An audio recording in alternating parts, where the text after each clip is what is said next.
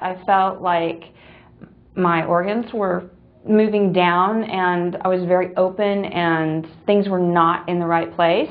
On the outside, April Leithletter looks like the picture of health. But the 42-year-old had been struggling with a very private and embarrassing problem for more than 15 years.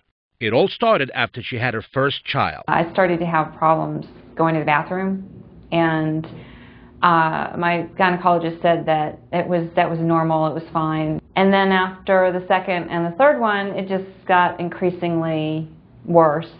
While most women bounce back after giving birth, this was not the case for April. She had literally internal hernias, bulges into the vagina, things falling down.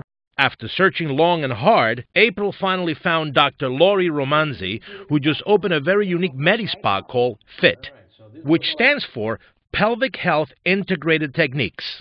What I've done is I've taken everything out of the urogynecology reconstructive pelvic surgery office that we use for patients who are literally having major problems and making it available to anybody. After hearing about the spa, I was really curious, so I stopped by for a tour.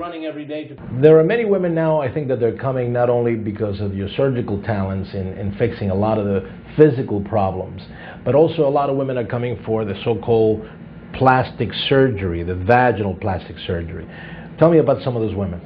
They're coming in to have their labia reduced, they're coming in to have the perineum reconstructed. All sorts of cosmetic things are coming to the fore. On the menu of services, a woman will find everything from contouring to wrinkle reduction and skin tightening. She went in and put everything back where it should be, so that I can jump on the trampoline, I can chase my kids, I can pick them up without anything happening.